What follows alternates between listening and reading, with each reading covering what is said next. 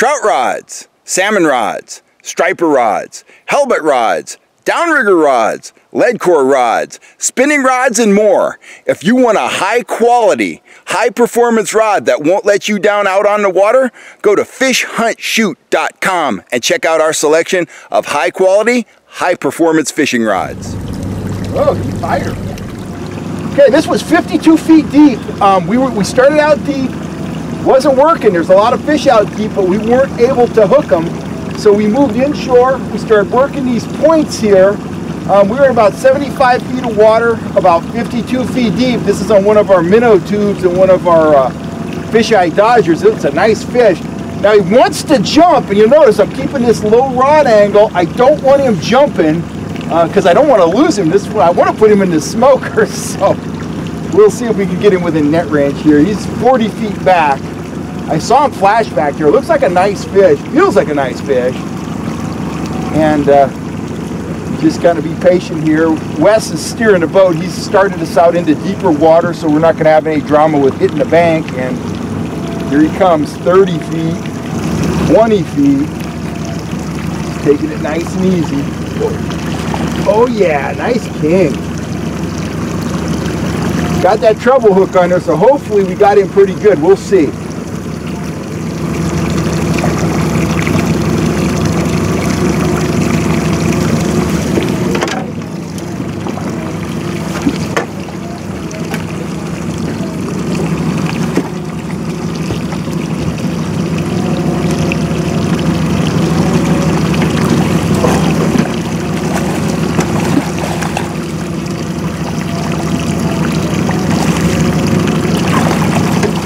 There we go. Woo! Nice fish. I could have got him quicker if my arms were longer. Well, he wasn't going anywhere. See the hook right there. There he is. Minnow tube, and look how well I had him hooked. Look at that. He's got teeth. But look at that hook. It's just buried in the corner of his mouth. He was no way he was getting off there unless he broke the line or something. Well, all right, we're off to a rip-roaring start here at Lake Oroville. So I'm going to show you how we're running our tubes today. And you know, I don't care what you're running for king salmon, you're ahead of the game if you're using some kind of natural bait with your hoochies, with your tubes, whatever. But here's what I'm using on the tubes. I took a couple anchovies last night. I filleted them. I stripped up the fillets. So there you go, nice shiny piece. It's got minimal meat on it, and that salt really dries them out and keeps them tough. So what I do, I just take my tube right here. It's got a red treble in it, number 8 treble. Take one point of that treble, doesn't matter which one, and just run it through the wide end of that strip of anchovy. And if you've salted them, it's a pretty tough piece of meat.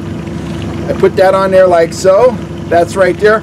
And I have I'm running the 6-inch fisheye dodger, and this is about 2 1/4 blade lengths behind the blade, and it's giving it that nice stop-start action. So that's what we're using. Super simple, but super effective. Shad tubes, minnow tubes, soft plastic grubs.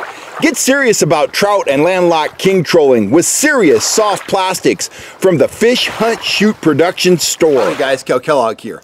If you've been watching the channel long, you know I love fishing with all kinds of lures, whether I'm throwing, you know, a Senko for black bass, trolling spoons or flies for trout and kings, or if I'm out in the ocean dropping jigs for lingcod.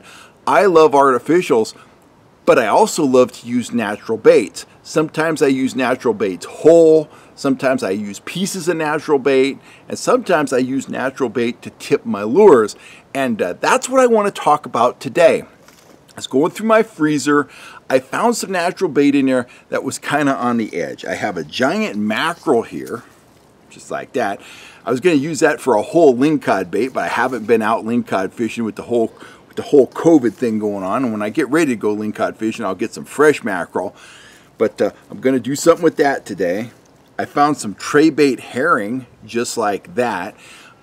I am going to cut these up and prepare them to be mooched or trolled as whole fillets. And, you know, as an aside, if you are fishing at a lake that has kokanee and big trout, and you can roll whole natural bait like that. You can't use natural bait whole at all the lakes, so be sure to check the regs. But if you're at a place that has kokanee, but also has large trout, that is a dynamite bait. Those small herrings just like that to run whole. It looks like a little kokanee, and you could catch some epic fish on those. But anyway, I'm going to end up filleting these and preparing these for mooching baits and for whole, trolling baits. And finally, I've got a bunch of kind of freezer burned tray bait anchovies here. I'm going to fillet these, strip them up, and make little pieces of tipping bait that I'm going to put on tubes and grubs, flies and spoons when I'm out targeting those landlocked kings or rainbow trout in a place that has a lot of bait fish like Folsom, even at Collins where there's a lot of bait fish in the water. It can really pay dividends for you to tip your spoons and lures with a little piece of natural bait. If the fish are a little tentative, they come in, they can smell that natural bait, they get a little taste of it, and that encourages them to keep on hitting and to get that lure deeper in their mouth. And the result is I hook more fish, and I hook more fish deeper in the mouth, which means I land more of the fish I hook.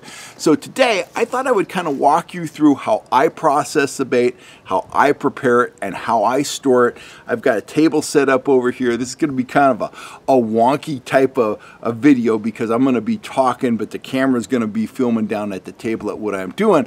But I think this is going to be valuable for you guys. If you want to elevate your game, you need to integrate natural baits into your presentations. Even if you're a hardcore lure guy, it really pays to integrate some natural baits, into your approach. It's going to cause you to catch more fish and more bigger fish throughout the course of the year. And what do we want to do? We want to catch more and bigger fish. Let me turn this camera around. I will get my big bowl of bait on the table here and we'll get started. Let me show you the other supplies. I can't even talk. Let me show you the other supplies I have. So I got my big bowl, I got my bait right there. And this bait, I set it out this morning, it was frozen. You don't want it totally thawed, you don't want it totally frozen, you want it a little firm. It's just easier to work with that way. So in addition to the bait in my big bowl, I have here a box. This one's been around for a while, got red on the outside. I've got a box of rock salt. It's non-iodinized rock salt. It's kind of used for making ice cream right there. And I have a little grinder of Mediterranean sea salt. Any sea salt will do. You don't need the grinder kind, but you don't want iodinized salt. That will cause your bait to turn black. So I've got this salt, which I'm going to grind, into a somewhat coarse grind. I've got the rock salt, which I'm going to use whole. I've got a nice sharp fillet knife, of course a cutting board, and finally got a few Ziploc bags where I'm ultimately going to put the bait. Let me turn this camera around and we'll get started. Now I warned you this was going to be kind of a weird angle. Got my cutting board here, my knife out. Let's start off with these herring. A few of them on the board here. And nothing fancy. I'm just gonna fillet them. I think that's all the herring. Oh, looks like there's a couple more. There we go. There's all our herring right there. Oop, anchovy got in there by mistake. Yep, those are all herring. So just take them, just pretty standard, go in right behind the gill just like that. Just a standard kind of a fillet. Follow that spine right on down. Take it off just like that. Flip him over, same thing. Doesn't have to be perfect, but just like so. And as you can tell, with these smaller bait fish, it's nice to have a very sharp knife. So there we go, just like that. Now these baits are great to put on a double hook rig if you're targeting those landlocked kings at Oroville or Folsom or wherever. Put these on a double hook rig and troll them behind a 6 or 8 inch Dodger. They can be absolutely dynamite.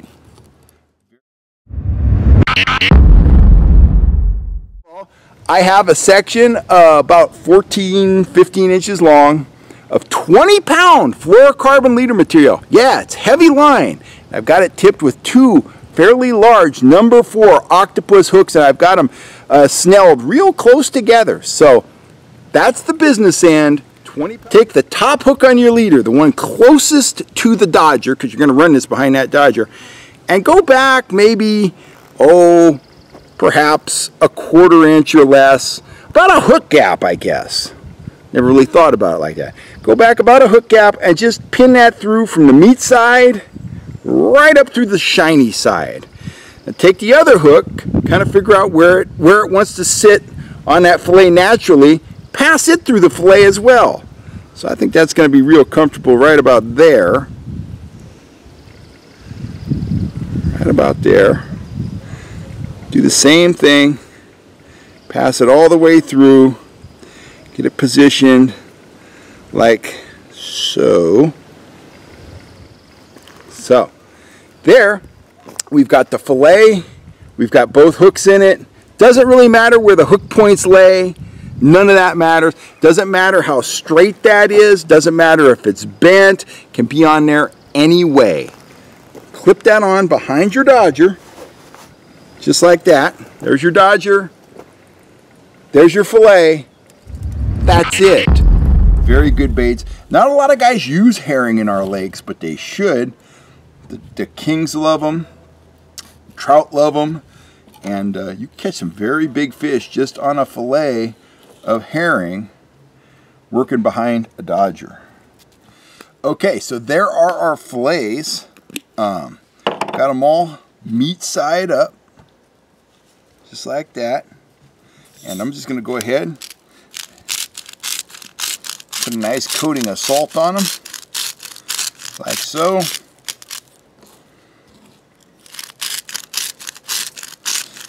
That salt's going to do a couple things. It's going to pull moisture out of the fillets, and it's going to toughen them up. It's also going to add a flavor to them. Fish just tend to like salty baits. So there we go. Now what I'm going to do with these, I'm going to take these guys, I'm going to put them in a bag. Take a Ziploc bag. I'm just going to drop them into the Ziploc, just like that. And I'm going to leave these in the refrigerator overnight. And then I'm going to put them right back in the freezer. Put that like that. And I'm actually going to take and put a little extra salt into the bag, like so. Get as much of the air out of the bag as I can. Zip that shut. Shake them around a little bit. Sure they got a nice coating of salt on them, just like that. Now I'll leave this in the freezer overnight. Let that salt absorb as much moisture as it can overnight, and then right back in the freezer it goes. And I've got stripped bait for either mooching or trolling behind a dodger, ready to go. I grab that on the day of the fishing trip, keep it in my cooler, and I have just perfect baits. They're going to last me all day. They're nice and tough. The kings are going to absolutely love them.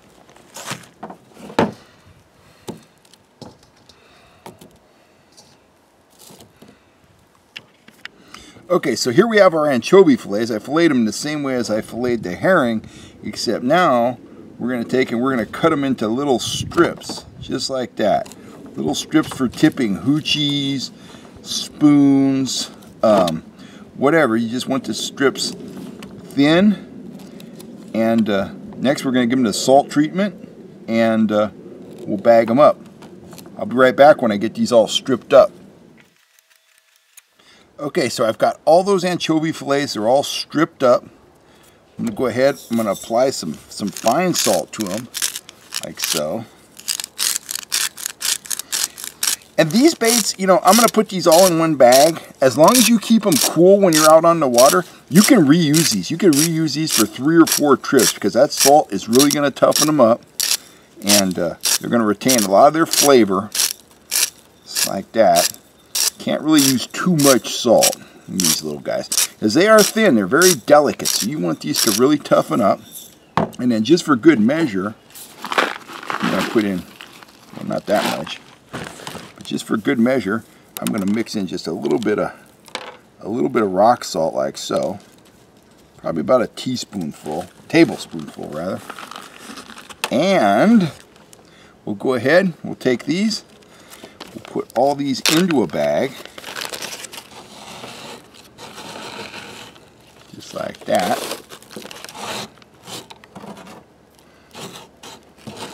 And again, I'm going to leave these in the refrigerator overnight.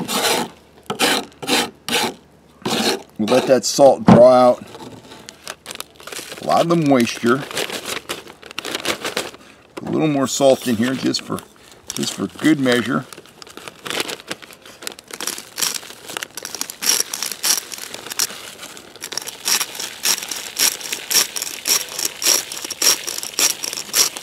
Just like so. Squeeze out quite a bit of the air. Mix that up just like that.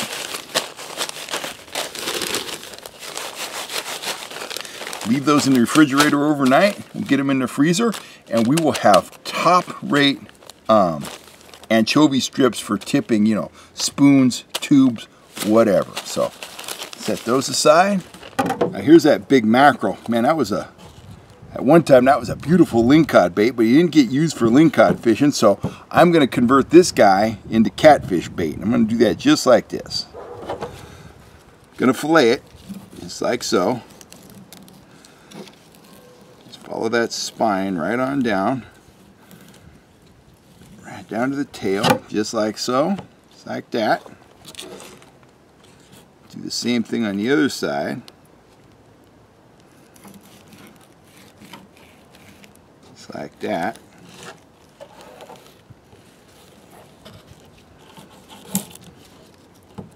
There's our 2 fillets.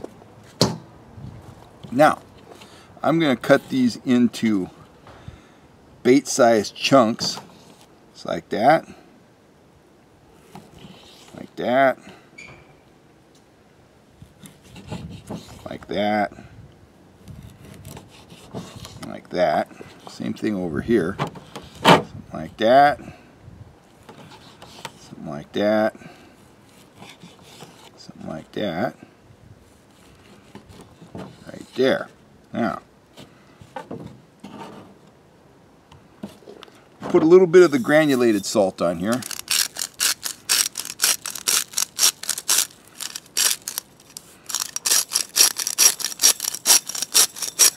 That'll stick to it really nice. And we're going to take these guys, we're going to put them right into the Ziploc right here, just like so.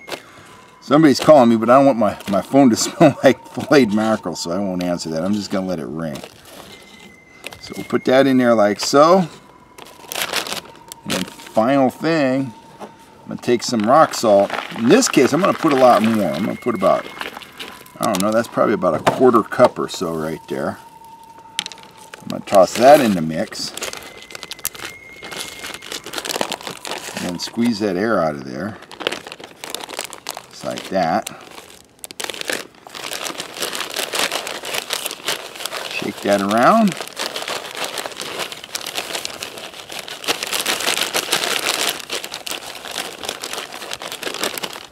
Shake that around just like that. That's going to toughen that up. So there you have it, guys. I had some freezer burn bait, stuff that I was going to have to throw away. It wasn't very useful for anything anymore. I certainly couldn't have rigged those anchovies or those herring up and ran them whole. They were just kind of leathery and kind of burned on the outside. Same thing with the mackerel. When I get ready to go lingcod fishing, I'll get some fresh mackerel. But I've got 3 very usable bags of bait here. I've got my mackerel catfish bait right there. I'm going to leave that in the fridge overnight. Let that mackerel toughen up. And I'm going to toss it in the freezer, and I'm good to go. Next time I go to Folsom or Collins and I think I want to throw out a catfish bait, I got a nice bag of mackerel ready to roll. And if I take these out, as long as I keep them in the cooler, even if they thaw out, if I keep them in the cooler with that salt solution on there, I can bring them home and I can reuse these for 3 or 4 trips. The same goes for this other stuff. I've got my anchovy tipping bait right there, ready to go. I've got enough tipping bait there for 2-3 trips minimum. Got a nice amount of salt in there. That stuff looks great. Again, refrigerator for 24 hours, back into the freezer. And finally, I've got my herring fillets right here. And these are great for two things. You can put a double hook rig, as I said, run them, 2.5 Dodger links behind a 6 or 8 inch Dodger. Very effective bait. Or if the trolling bite's not happening and you get some marks going on, you could drop these down. You can mooch them whole. Again, I use a double hook rig, and they are dynamite. I've caught kings on those at Shasta, at Folsom, pretty much all over the place. So anyway, very effective mooching baits, and all from stuff that was going to have to be thrown away. So if you're not integrating natural baits into your fishing repertoire, into your trolling repertoire, you should get some tray bait. I always start out with tray bait. I don't buy that cheap anchovy stuff in the bag unless I'm going to use it as chum or something in the Delta. Spring for the real stuff. Get the tray bait anchovies. They're all perfect. Get some of those small tray bait herring. They're all perfect too. You could troll them whole, but when they start getting freezer burn, when they start getting a little funky, you could process them and kind of give them a second life. And with that salt solution on there, as I showed you, it's very simple.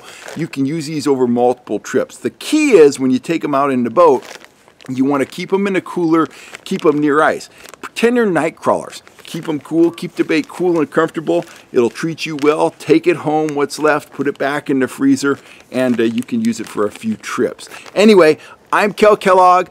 I hope that that tip helps you. I hope it encourages you to start integrating more and more natural bait into your fishing approaches. I know there's a lot of guys out there that just say, man, I just want to fish artificial lures. Well, if you're doing that, you're not catching as many fish as you could. You should be tipping those tubes, those spoons, stuff like that with that anchovy skin. And don't be afraid to run those fillets, and catfishing's a lot of fun too. Anyway, I'm Kel Kellogg. I'm always excited to be talking fishing here, whether it's out on the water catching fish or preparing bait here in my backyard. I'm signing off for now. If you would like to check out my full array of fishing gear, go on over to fishhuntshoot.com, and I will catch you next time right here on YouTube. I got a whole bunch of chores to do. It's Saturday morning, so I got to get cracking here. I'm going to throw these back in the fridge, clean up this mess, and get after it. Catch you next time right here on YouTube, guys. Thanks for all the support, and I'll see you soon.